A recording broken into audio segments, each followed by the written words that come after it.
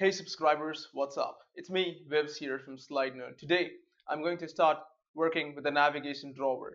Now, it's not something very simple which can be done in a single video. There's a lot of things related to it and a lot of steps that need to be performed. Hence, it's gonna take probably more than a single video. Here, if you go to main activity, in the previous video, this is what we did. We go there, we go back, and we could navigate essentially between two different activities using the home button out there. Now let's further build a navigation drawer inside our app where we are going to download data from a JSON feed and we are going to display it in the form of a list or a recycler view, if that's what I should call it in the recent times. So the first step that we got to do is go here to the specifications and take a look at what they say here as part of the navigation drawer. Now again, the problem always arises when Google splits things apart different places. Here the first mention of the navigation drawer is inside the layout structure section here, where they say if present, the left and the right can be pinned for permanent display or they can float temporarily as overlays. Now in our case, we are going to make them overlays, which means this list which you see here is going to come or pop on top of your material behind over there. So the content in the left nav is ideally navigation or identity based, and the one in the right nav should be secondary to the main content of a page. In other words, you have different activities or screens in your app, and you have to provide the user a way to navigate between them with the left navigation drawer. And with the right one, you're supposed to specify actions related to the current content out here. But that is what they said over there. But take a look at a very contradictory way, or I should say a very ambiguous way of saying things here. Now inside patterns, there is the talk about navigation drawer here in the material design documentation. And here if you see, they say the navigation drawer slides in from the left. They have not mentioned anything about whether you can actually make a navigation drawer slide from right, or actually should you do it in your apps. Now that's the one question, should you, which they have not answered over here. And again, there is metrics given here. They talk about the navigation drawer having icons here, the big one, the small one, and then they say this title here which will be 14 sp medium. There's a regular one for the subheading here, and of course all these items inside the recycler view or list view here, they have a 14 sp font and there's 87% alpha on it with this full 000 given over there for the colors. That's the black color out there. And of course these things are pretty simple. You can make out the 16 of padding on phones, 24 oops 24 of padding on your tablets, and there's a 72 dp margin edge from the left side for your items inside the list view or recycler view. And again, for dividers, they have said that you can have an 8 dp spacing out there. You can say add 8 dp at the top and bottom of every list grouping here. Other than that, there's elevation which you don't have to worry about, I think, because this is given by default by your navigation drawer layout when you render it on your screen. And of course, there is selection state. You can use the ripple animation here to emphasize which item was selected, which of course we'll be talking about as we go further in this course. And other than that, there is the talk about contrast, where they say that if the contrast between the selection and the item behind is not so great, then you should probably use a colored way of highlighting things that the user has selected, like this show in this different examples here. Other than that, there's dividers. Again, there's 8 dp plus and 8 dp minus, that is vertical spacing out there on your divider, and they say it should be a full bleed divider. Take a look at that. All dividers in the nav drawer full bleed. Full bleed essentially means that you go from one end to the other end of the drawer. Other than that, scrolling is going to take place automatically, and there's nothing great about it. And of course, the one little thing that they have said and I probably missed is about the size of the navigation drawer. The maximum width of the navigation drawer is 5 times the standard increment, or that is 56 dp on a mobile and 64 on a tablet. So given that if you do have a 480 dp screen here in drawer, you should go for the second condition here where they say the maximum width is 5 times, which means 56 into 5, which is going to turn into 280 dp. So that seems to be the standard size that you can use in your navigation drawer.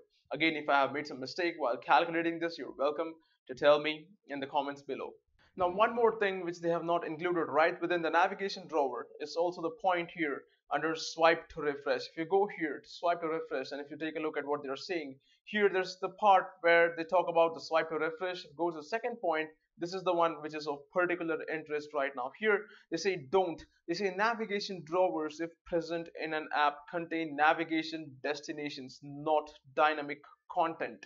So that arises the question, that brings me up with the question whether I should load data from the internet or not. Now, this is not compulsory that you definitely have to have navigation. What if your app doesn't have navigation and what you want to provide some data which is simple? Of course, I'm not saying that you should break the guidelines, but then I leave it up to you as a debate. Let me know, what do you think about this? Should you download data from the internet like in form of a list view or a recycler view and display it here, the navigation drawer, where they have explicitly said something about dynamic content here? Do let me know about this. Now let's move further and take a look at navigation drawer. Enough with the specs. So there are three different styles that you can make a navigation drawer. Let me show you each one of them in detail. So the first one is something like this, where there's the toolbar and the drawer when opened comes under it, not above it. The second one, if you take a look at it, is this one over here, where the toolbar is obscured when the navigation drawer opens on top of it. And the third one is a little different one, where the navigation drawer, when opened, darkens or blackens out the toolbar a bit to indicate that currently it is the item of importance over here. So let's take a look at how we can build these different types of navigation drawers as we go. The first steps that we need to follow to add a navigation drawer is to modify our layout files in our app. Now at this point, there's a relative layout, there's this app bar here at the top, and then there's a text view below it. But what we are going to need is a drawer layout.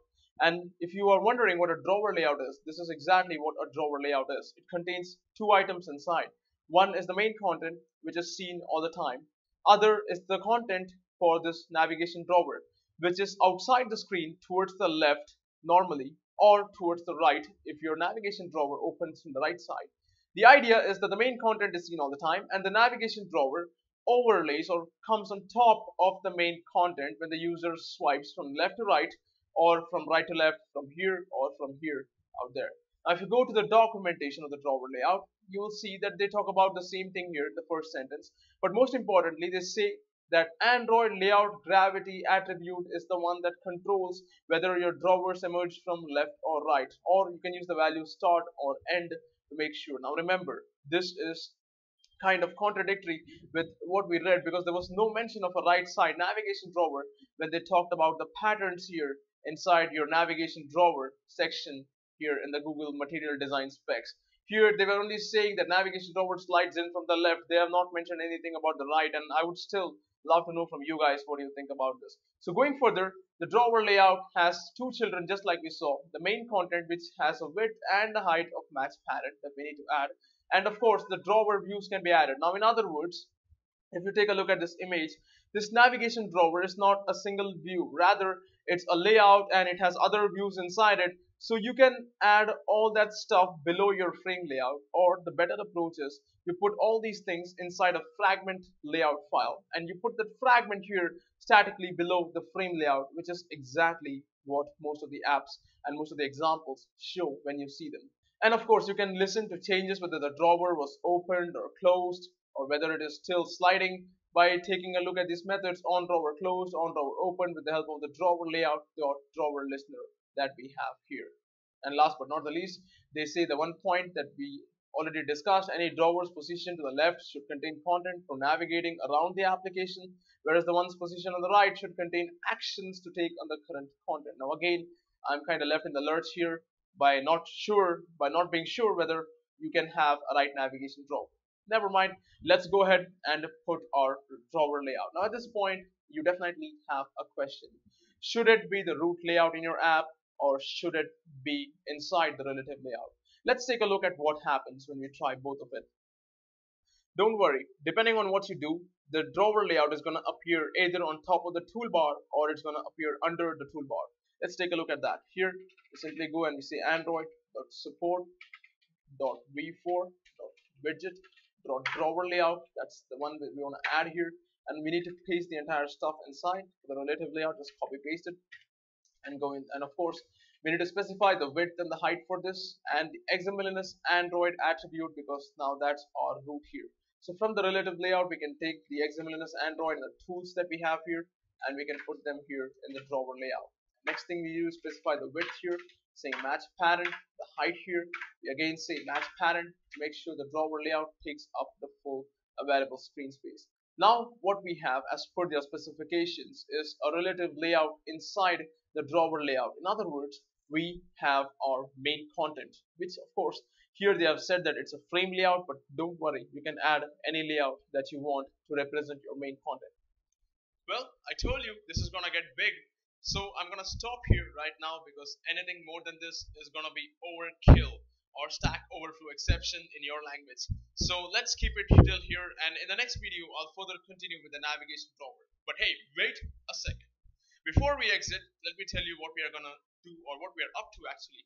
We're gonna put a recycler view inside this navigation drawer, and I'm gonna show you how to use that, how to add the view folder to it, how to handle the clicks on it, and stuff like that in the upcoming videos. In the meantime, if you do like what you saw, please like this video, share this video, subscribe to SlideNerd, and let us know your thoughts in the comment boxes below. Thanks for watching. I'll catch you guys in the next video. Have a nice day.